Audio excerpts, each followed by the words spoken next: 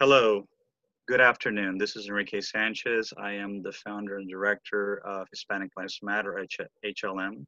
And right now I am online with my guest by the name of Frederick Shaw Jr. Would you please introduce yourself and tell and explain what you are about, your organization is about? Yeah, I'm Reverend Frederick Shaw Jr. I am the Director of Public Affairs and the international spokesperson for a group called the Citizens Commission on Human Rights. We expose psychiatric abuses. We're a watchdog group that actually protects people from some of the harmful effects of electroshock therapy and the mass drugging of people with psychotropic drugs that cause very dangerous side effects. Hmm. Exactly. Yeah, like one of the biggest problems that's affecting right now our society is mental health, and especially now with the coronavirus pandemic, uh, mental health is actually going to be something that's going to be more addressed because right now people are under stress.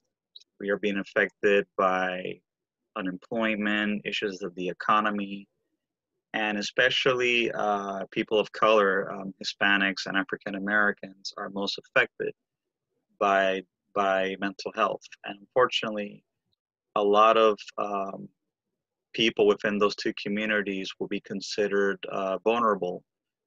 So a lot of them are not able to have access to resources to mental health. And unfortunately, that causes a lot of people to act out. And then that's where the police get involved. And the police, unfortunately, not all of them are not trained when it comes to mental health disturbances. And this is the reason why we have so many cases of police brutality.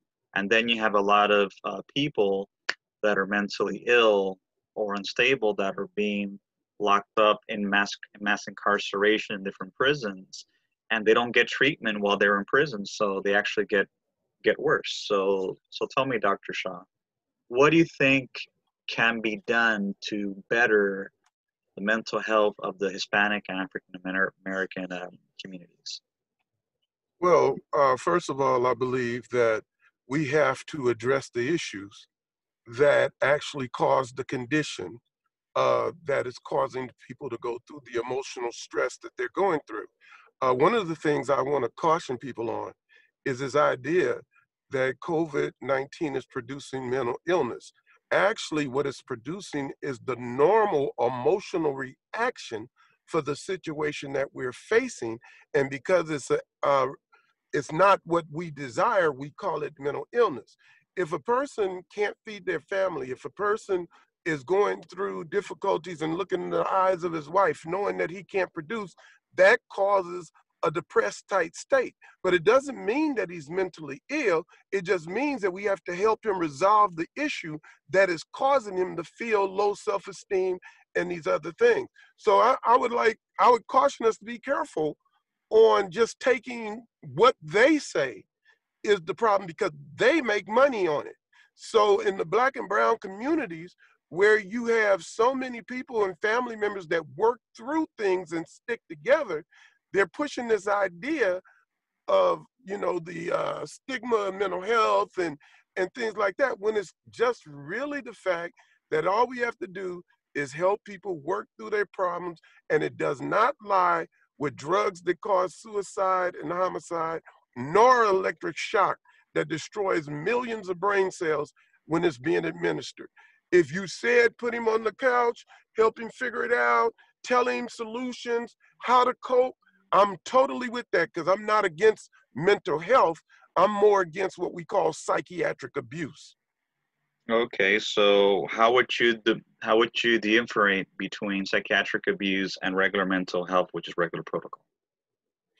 Well, I would say mental health helps the person actually be able to cope with life in a better state, address issues in a way that it enhances their ability to survive. But what we don't have in this country is actually mental health. What we have is a slick way of saying mental control. If a kid is having problems, We don't give him a drug that causes him to think faster, his IQ to rise, to think clearer. We give him a drug to control his behavior, to slow him down.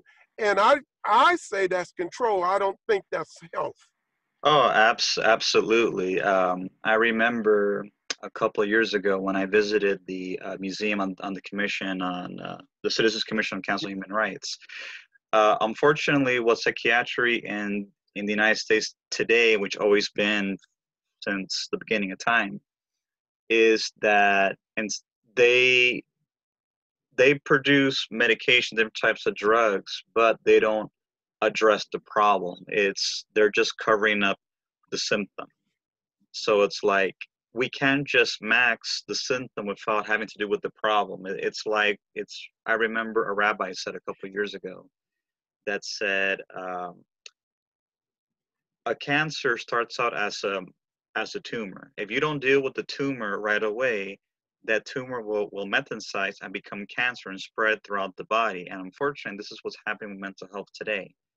That especially within the Black and Brown communities, there are many root problems: domestic violence, sexual abuse, discrimination, extreme poverty. These are core issues that affect the people of color. And unfortunately, a lot of people don't have resources to deal with those problems. And they feel that by medicating all of these kids and all of these people, that it's going to resolve the problem. Actually, it's going to make it worse.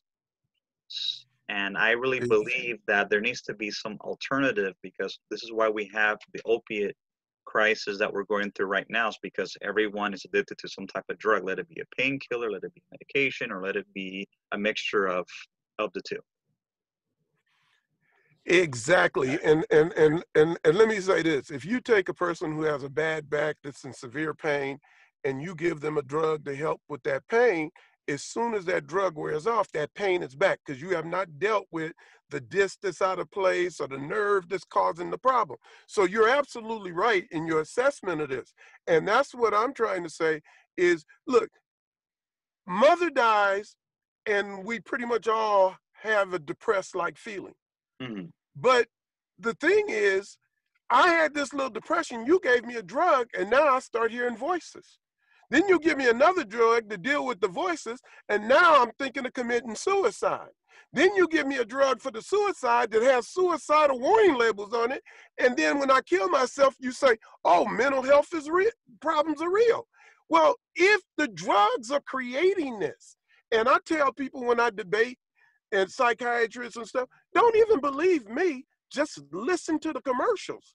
They will tell you that these drugs can cause suicide and other issues. So how is that improving the condition? Is actually people making a lot of money on the misery of other people.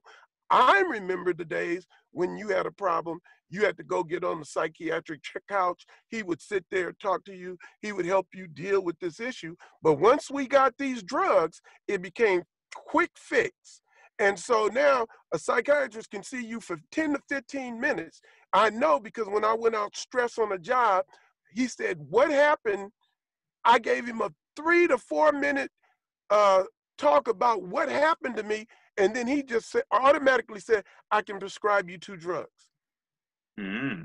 It's like, so the thing is, he didn't know what I knew, because I've been working with the Citizens Commission on Human Rights for 30 years. He didn't know I knew what I knew. And then he went to this. When I said, well, don't you have something that can help me cope with the stress? And oh, you have something against the medication? Very intimidating, like, oh, I might not sign your papers if you don't take it. Right now, people going for general relief are being told they cannot get services if they don't go get medicine from mental health.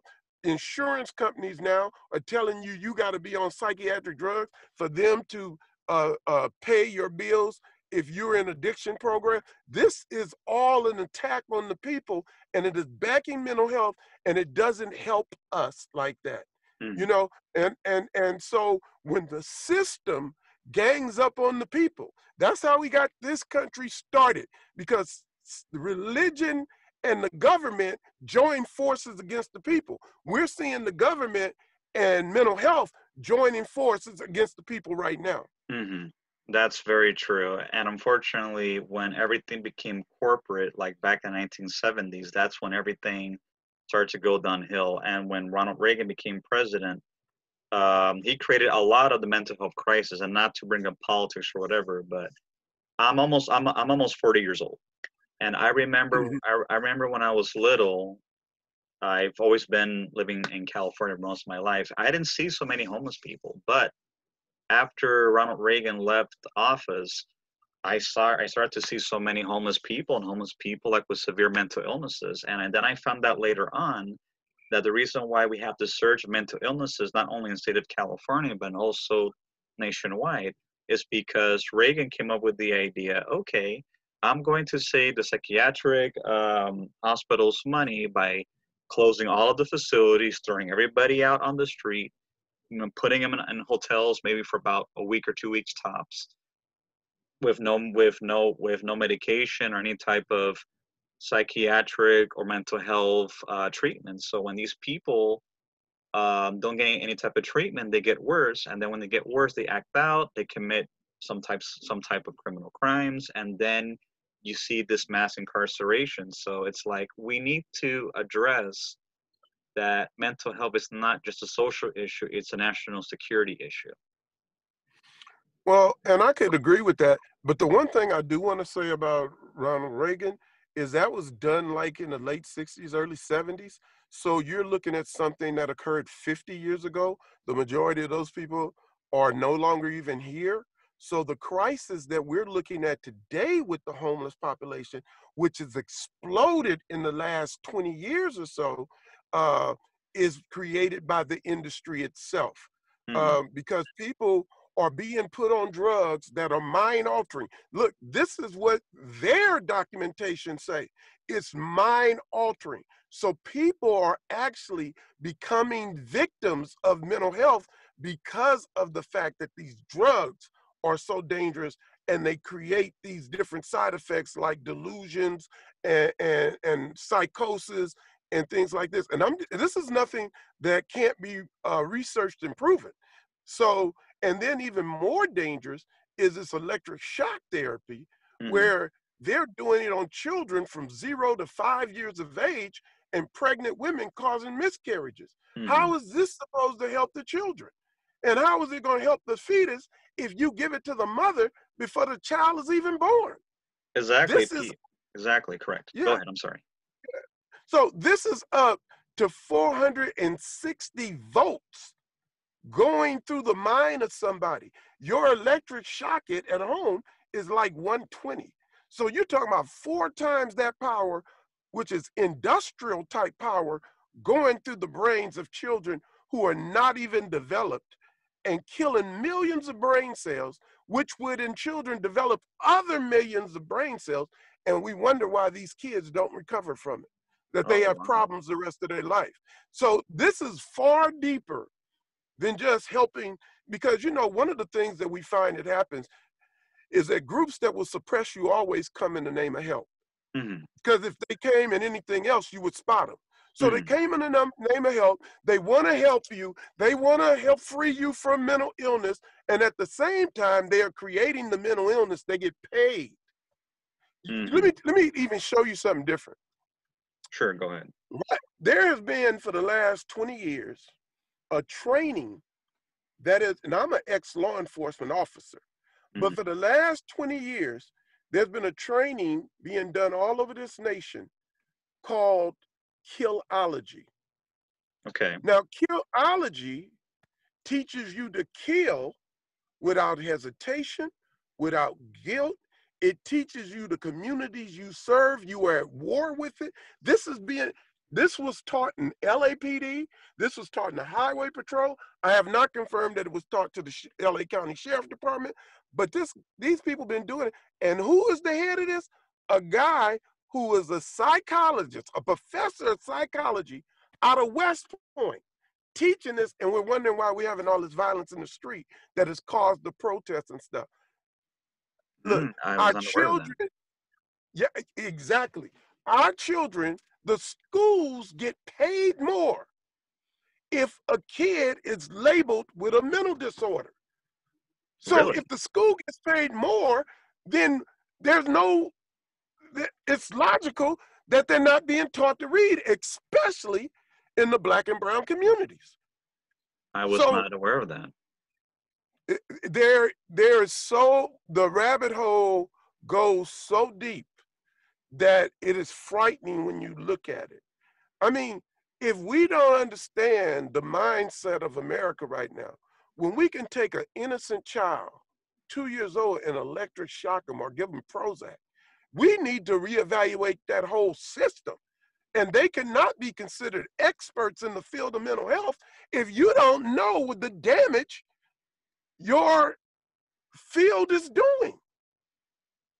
I mean, 1 million people got lobotomies before they outlawed it.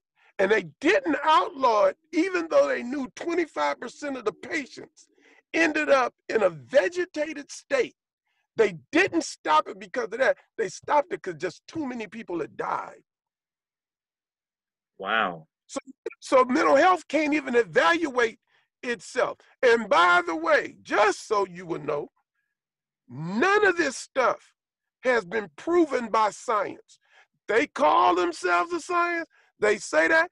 The drugs, most of them haven't even been, electric shock for sure, have not even been approved by the FDA. They now grandfathering it in when they never submitted the test results that showed that electric shock was effective. They've never done it, but they're And, doing it all over the nation. and you want to know what's interesting? Those types of methods of handling psychiatric situations, like you just mentioned, a lot of those are banned in most of the world. America's the only country in Exactly. the world that still practices those types of methods because they just don't work. Like for example, if you look at Europe, like many of the Nordic countries, that's been banned for more than 100 years. Well, see, and that should tell you something. But the reason that it's here is because so much money is being made. The American Psychiatric Association and the pharmaceutical companies can lobby our politicians.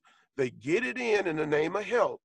They promote it widely, and they are even promoting right now that the twitches and the uncontrolled involuntary muscle tics and spasms we see, and the mouths all distorted. Now they're promoting in commercials that the drugs cause that, but that is normal. Really? Wow. Exactly. I saw one 2 weeks ago on TV. I don't. And the thing that gets me is that I don't know how people, knowing that these drugs have side effects, why they even take them. Are they like conditioned that, like you said, that they're normal, or maybe they missed that fine print? Hey, that this could cause this effect, or it could even kill you.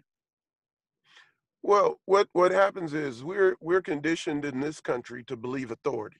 I Right. mean, whatever our accountant tell us, whatever our school teacher tell us, whatever our lawyer tell us, we tend to go with it. So if our mental health therapist is saying it, if we see it promoted widely in print, if we see it on every commercial, just watch a movie and see if you can get through it without a mental health commercial.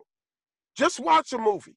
Actually watch a 30-minute television series and see if you can get through it without uh being hit with a commercial or more during the time period of that.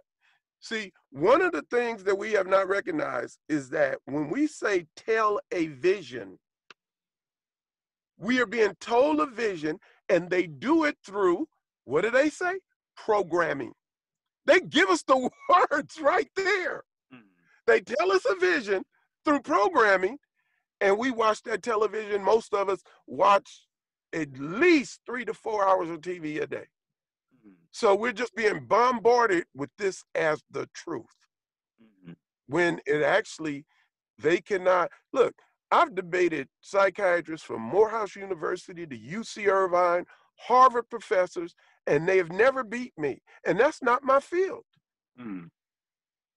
So how can I beat professors from Harvard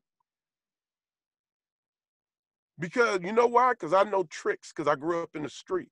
And I asked them, what could be wrong with a child that we would sentence him to death? Because they know these drugs can cause sudden death, they could cause suicide, and they can cause homicide.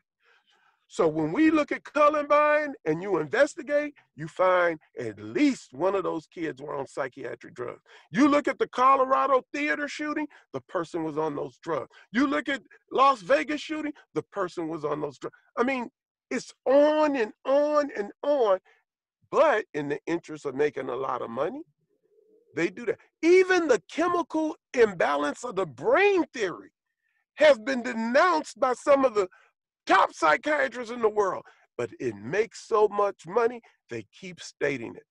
Hmm.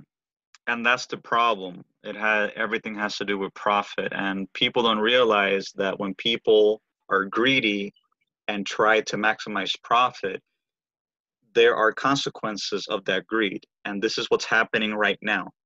Maybe with these riots, like as with anything, they are the symptom of something bigger, but something needs to be done to reform the psychiatric system and especially mental health with minorities, because uh, Hispanics and African Americans are being very much affected.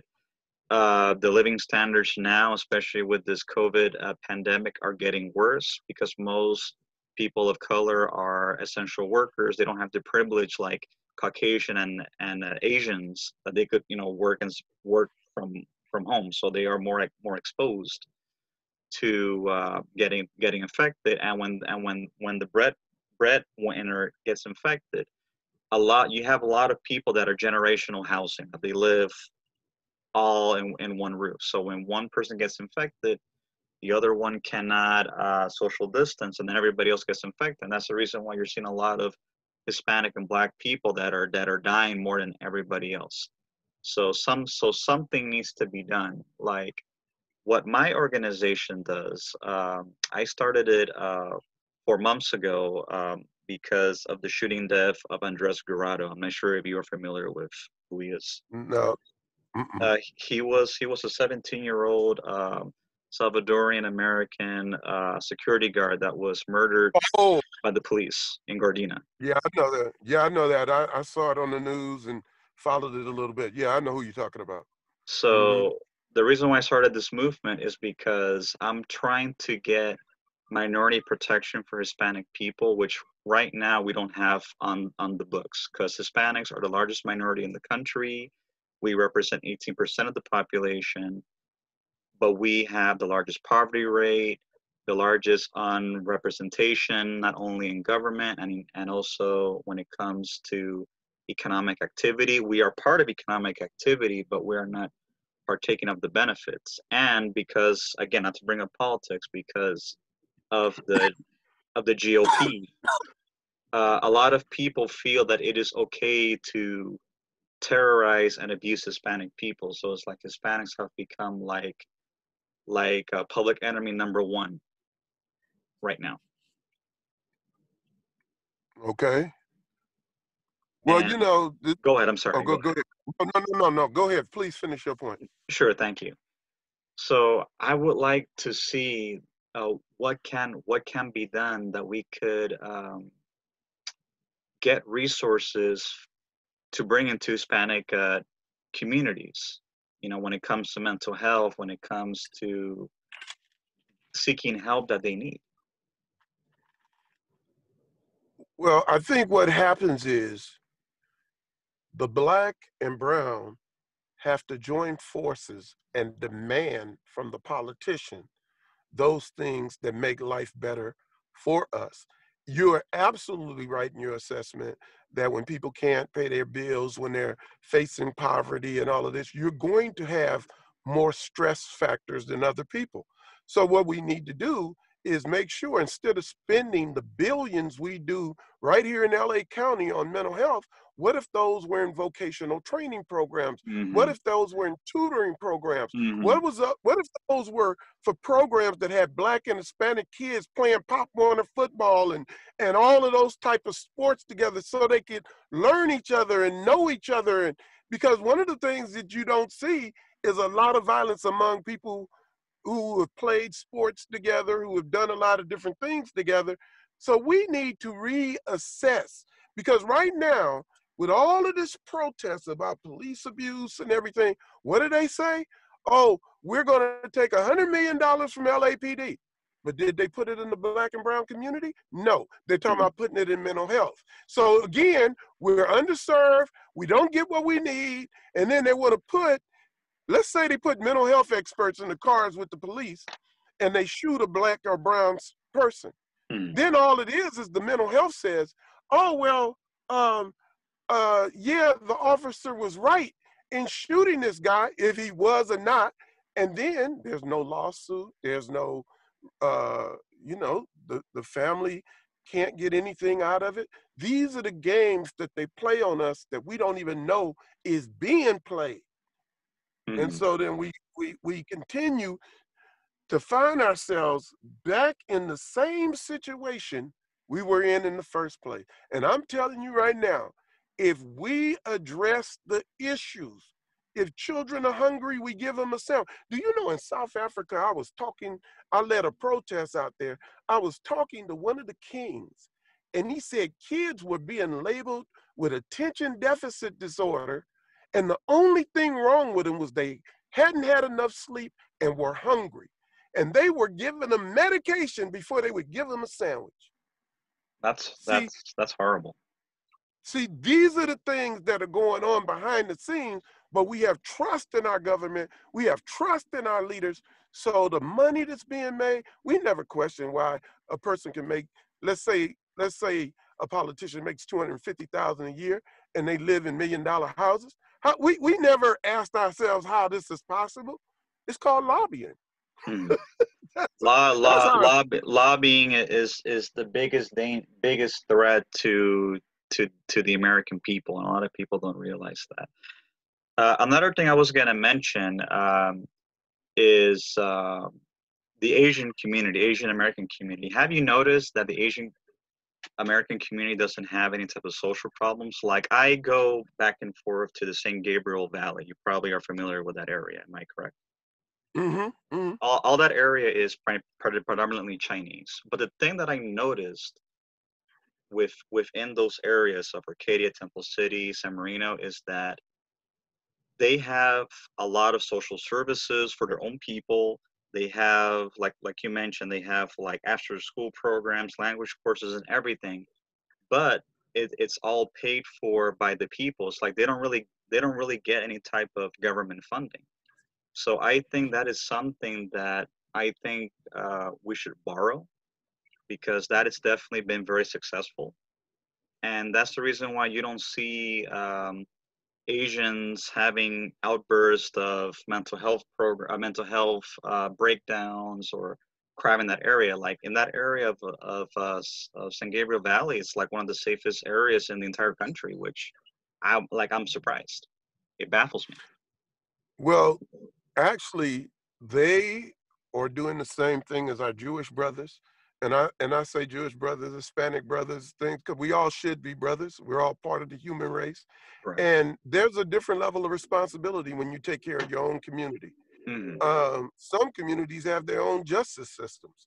You know, it's some religions have their own justice systems. It's Hmm. like you have to kind of step away from this norm and create your own society, which benefits your community and stuff. And there's nothing wrong with that. And the more you can unify with other communities and we govern ourselves, but not in the sense that you can't call the police are the enemy, or no, in the sense that we handle our children, we raise our children. You don't get Asian people too much in mental health because their parents are parenting them.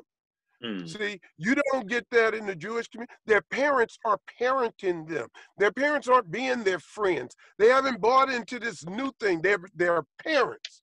And then you become new friends, as you get older, then you and your children become friends. But in the beginning, you are parents to them.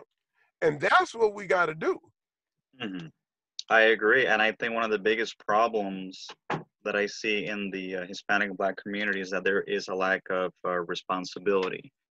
I feel that a lot of the children that are being brought up today are being brought up by people that are also kids themselves. They don't have the life experience, and unfortunately, I just see that a lot of these children, they get abused, they get mistreated, and then when they are out into society, unfortunately, like I even seen it within the school system, it's like the teachers are already preconditioned that these children are going to fail. It's like even if you have Hispanic and African American students that are gifted, that are educated, that want to succeed, um, the teachers, they treat them like they're not going to amount to anything. And unfortunately, you see a lot of Hispanic and Black students that are failing is because the teachers are failing the students. It's like I've said this in many speeches before, that the teachers and the parents have to work together. It's not the parents' job to educate the children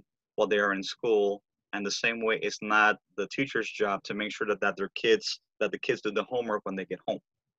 And then you have Right, both parties that put the blame on each other instead of working with each other. right, right. And like I said earlier, don't forget, the schools get more money when the kids are failing and when they have mental health issues or can be labeled that. Because I owned group homes for boys and I was dealing with probation kids. And I took the kids that other people didn't like. And I turned out NFL football player, professional bodyguards, people who were contributing, supervisors of electrician work jobs, and all of this. And all we did was teach them self-respect. We taught them martial arts so they could break away from the gangs, and we Hmm. taught them how to study. And that's what changed their lives. Hmm. And when you go to our schools, there's not even a dictionary in the classroom. So how are children supposed to to learn when the most important thing in study is understanding words? And you Exactly. don't even use the dictionaries to look them up. So, Exactly. so there's going to have to be a major reform going on.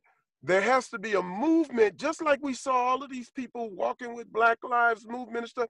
Those people have to become where they are fighting for education. Hmm. They are fighting for economic parity. They are fighting for those things, you know. And I mean, I know people with households making 150,000 a year that can't get a loan because the person has a business, so they don't have paychecks every day, so they have to show their W-9, but it's the one that actually has the job in the house. This is foolishness, Hmm. and especially is done in the Black and Hispanic community. Hmm.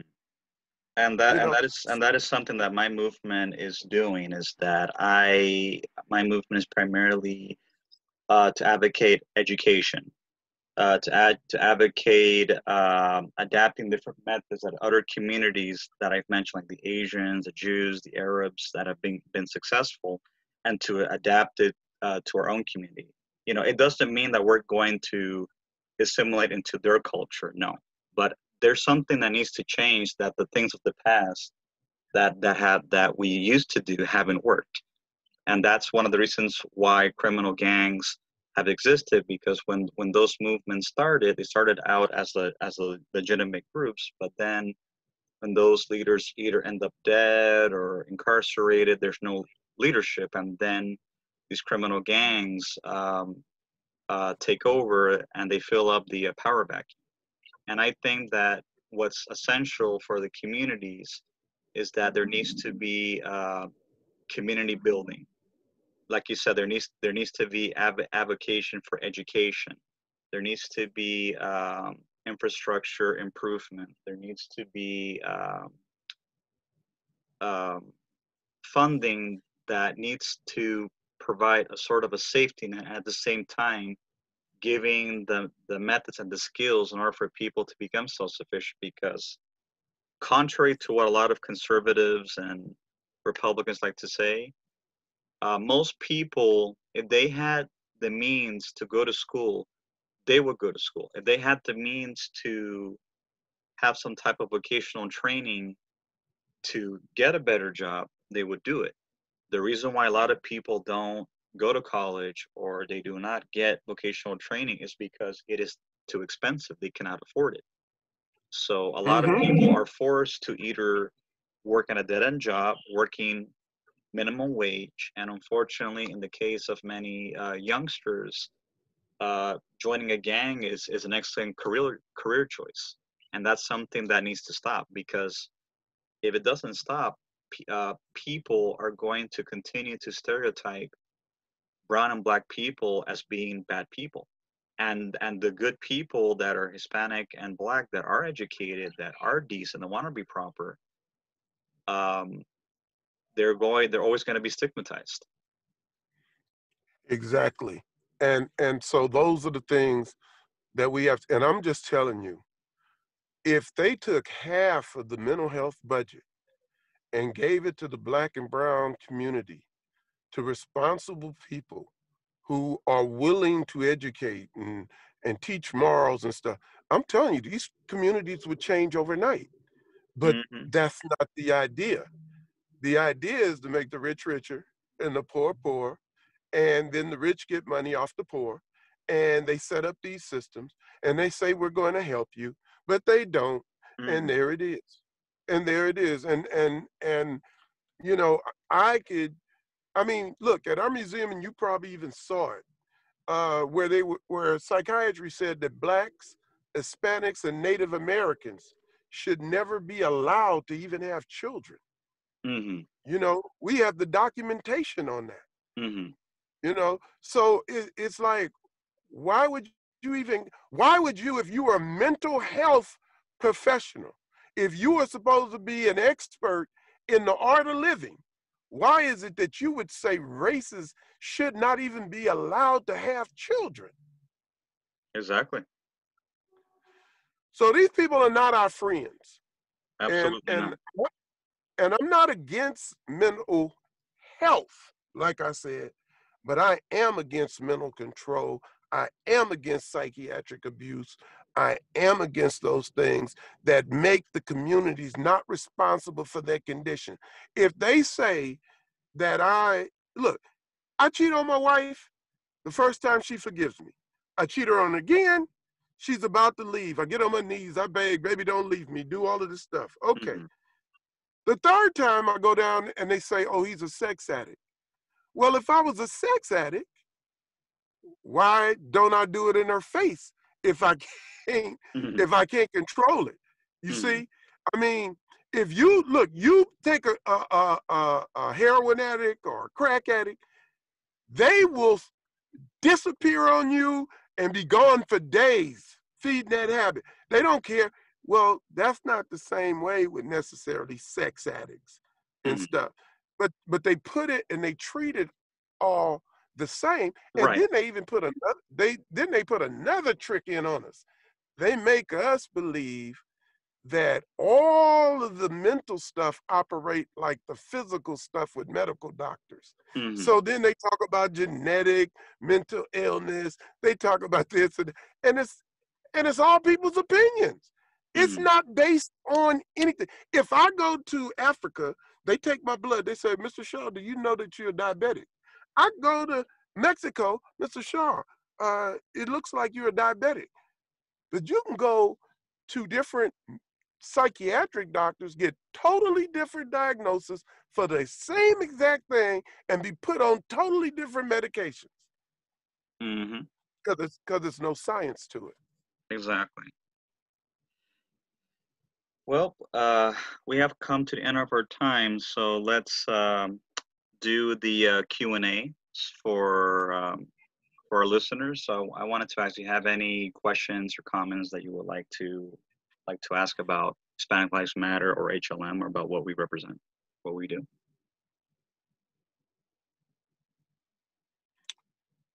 Or are you referring that I can ask you, or is the Yeah, audience yeah, going to you ask? could, no, you Oh, could ask me. You could ask me. oh, okay. Well, I actually don't have a question about it. I mean, I've been around long enough to know what civil and human rights groups do. I think it's admirable that you, as a young person, would take up this call, because the fact is that I had a very interesting talk with a young black man when they were rioting in Baltimore. I think it was the Freddie Gray killing or something. Hmm. And I said, "Do you think this is the way it should be handled?" And the young man looked at me and he said, "With all due respect, when you guys had it, you didn't get it handled. Now it's our turn to deal with it." So I am applauding young people like yourself who are willing to step up and take that responsibility and say, "Hey, I'm going to make a difference. This show, what you're doing, standing up for Hispanic, and we should all be standing up for ourselves as way of standing together, as well as standing together." I just want to say I commend you for what you're doing.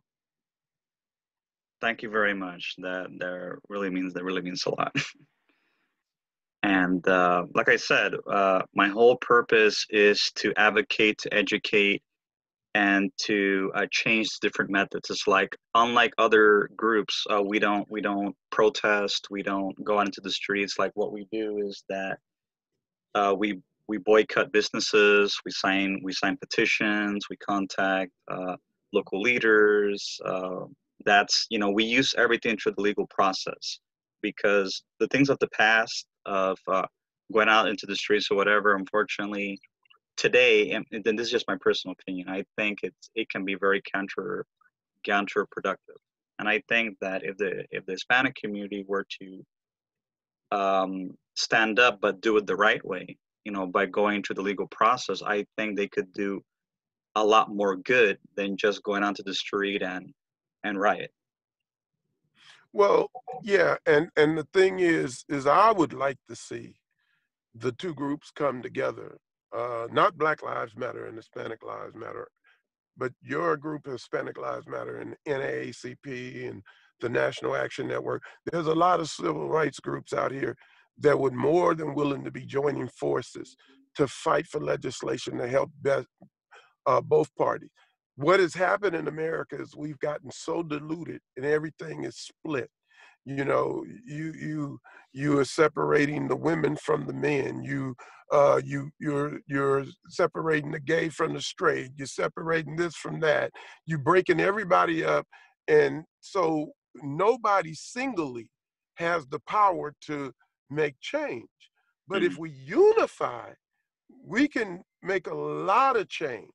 And that's something that I would like to see happen. And CCHR would love to be able to spread our information through you. The NAACP, at least the Inglewood South Bay branch, would love to be able to partnership with you. There's a lot that we could do together to make it better for all of us. Awesome, awesome. And I would also like to give my methods and ways that we could, like, again, I mentioned the Asian community as an example, that we could take their methods of doing things in their communities and how they've been able to be successful, and then implement it and adapt it to our own communities. Well, that's a good thing. I mean, they have proven it to be successful. Their community, the Jewish community, there's a lot of people, groups that we could pretty much emulate instead of hate that could help us with our problems. We need to start looking at this from a different perspective. The government is supposed to be us. So if Exactly. they're not representing us, then we have to represent ourselves. Exactly. Absolutely. I definitely agree with you. So again, thank you very much for your time for doing the conference call, and I'm going to upload the video later on tonight. So I will send you a link so you can go check it out, and we will definitely keep in touch. That way we could work together with different movements to see what we could do to improve our communities. Absolutely. And issues like the mental health issue, education, we most definitely should be able to stand together on those type of things. Absolutely. So it was a pleasure meeting you, Dr. Shaw, and we will definitely keep in touch. Okay, thank you, sir. I appreciate you so much. Have yourself a good afternoon. You too. Bye bye. Bye bye.